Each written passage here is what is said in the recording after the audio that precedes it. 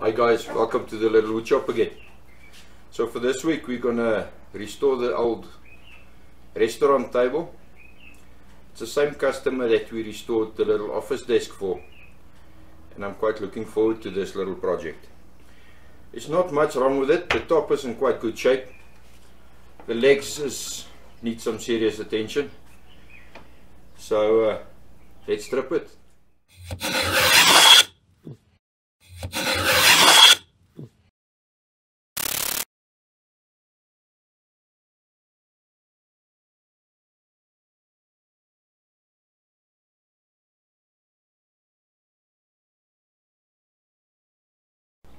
So guys, everything came apart except for the one leg is very well glued. So I'm going to leave that as it is. We'll sand it as it is there. But all the tenons came out nice and proper. We can reuse them. But I can't say the same for the legs. There's some of the legs, this was the bad leg. Really bad. So we'll have to make a plan with this and really reinforce this leg a lot before we can put it back. So for today I'm finished. I'm going for a nice barbecue by a friend, and we'll continue with this tomorrow morning. Hi guys, so now what I'm doing at the moment is I glued up all the little pieces on the legs. Let's see what we can save there. For now I'm just cleaning up all the tenons, making sure they're nice and clean, and crisp corners again, so that you can start reassembly. But before I'm going to reassemble, I'm going to sand every part loose, just so much easier, and then we'll see what wood it is. It's definitely not oak like I thought. This is normal Marante, very soft and cracks easy. But let me clean the tenons and take it from there. So I found another piece that is cracked quite badly. So what I do is, I've got one of these old, it's what the oil painters use. I actually stole it from my wife. It's got a very thin little scoop or blade, and I take my glue, I just wedge open a little bit,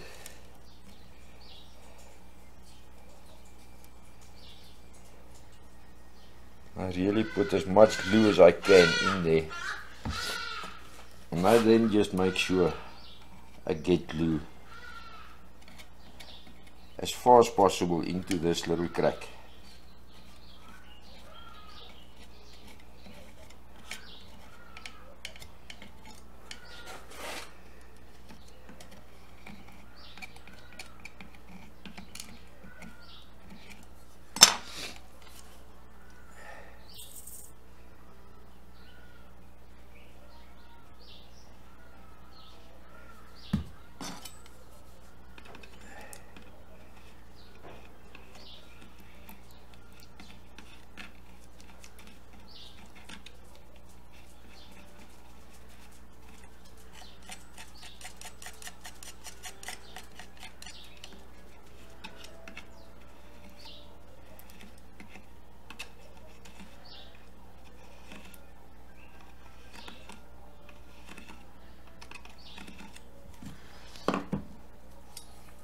And I'm just going to clamp it.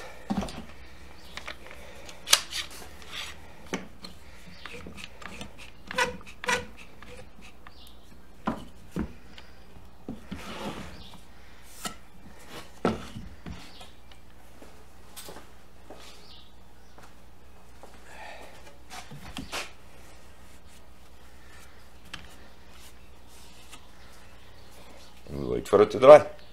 While I'm waiting for the glue to dry on the table, I just want to quickly fix this for a friend. The same guy that I glued up the top from red oak and white oak. He brought me these two Oregon pine door frames that comes in a very old dilapidated cupboard that he's restoring. But they've put some type of putty that they put the glass in with, and he asked me if I will be able to remove it.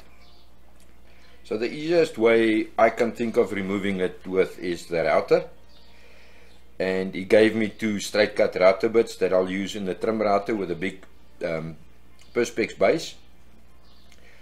But one of the problems I got in this case, for example, is If you look at the frame on this side, it's 65 millimeters. The frame on this side is all broken out, 60 millimeters. So there's a 5 millimeter smaller this side than this side. So I've put up a fence from the outside to give me an equal cut. So I'm going to clean it that side, and I'm just going to clean whatever is necessary on this side so that the glass stays square. I'm definitely going to use a mask because this stuff makes a very, very fine dust. And let's see if we can cut this clean.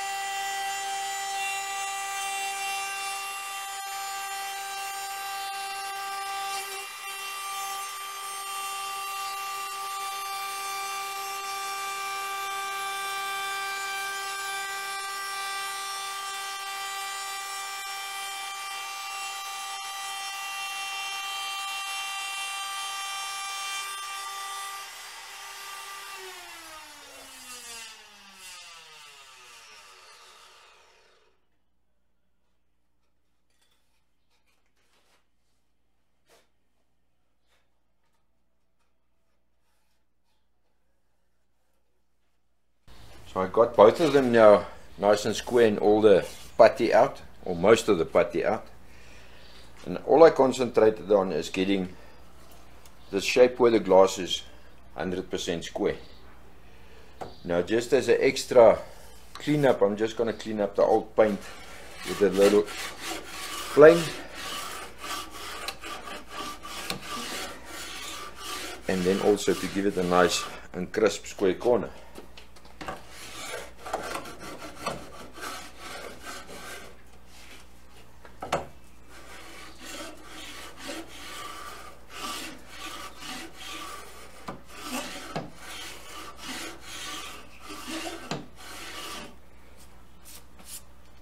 Like that.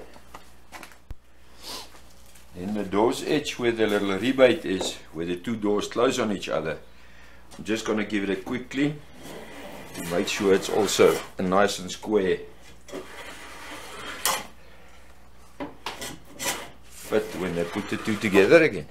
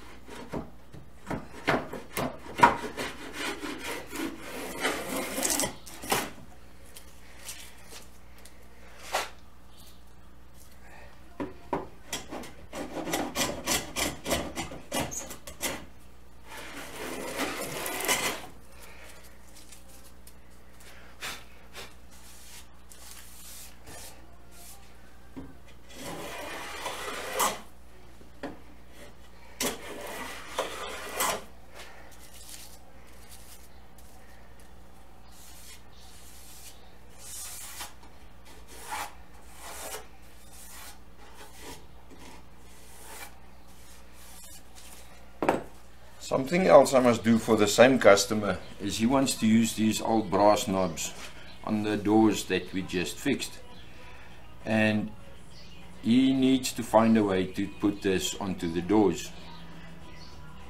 What I'm gonna do now is I'm gonna fill them with resin, and then he can drill and tap, or he can just drill and glue in some screws that he can put through the door.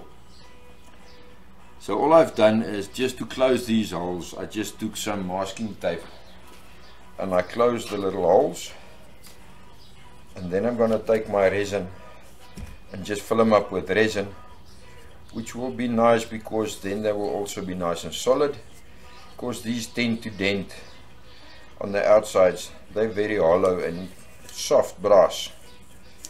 So by filling it up with resin, it will also be more of a solid knob, and it won't so easily dent again.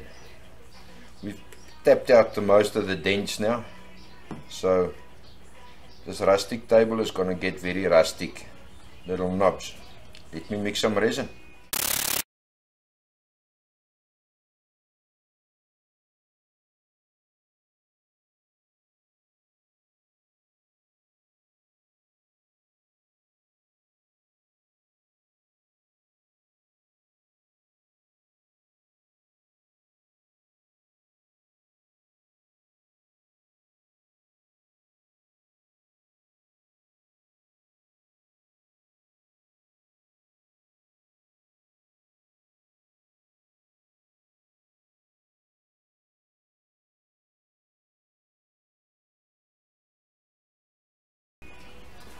Back to the table now. Most of the glue joints are now dry and the pieces that I glued back. So I'm going to start the sanding job now, and I'm going to start with a 80 grit because the wood is quite soft. I'm going to skip a 60 and just start with a 80 just to get all the marks and dents out with the little orbital sander. And what I done first is I made sure to carry over all my marks where I'm going to sand now. I marked which tenon goes to which leg. I just transferred it to where I'm not going to sand. Just makes the assembly process later much easier.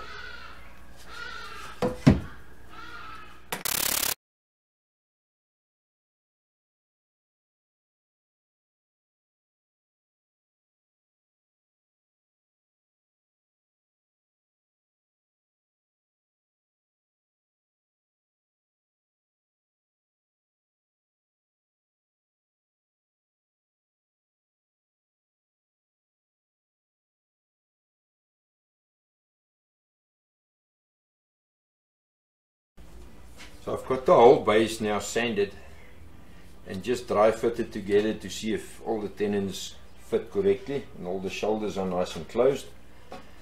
I'm happy. So to save the broken tenons, and because the wood is quite dry and very soft, it's a Meranti, it's not a very hard wood, I decided to use epoxy glue to glue the tenons. Also it helps with a bit of gap filling because the tenons have shrunk now a lot. And to take up the gap, I'm going to use a 2-part epoxy to glue them, just for some extra security.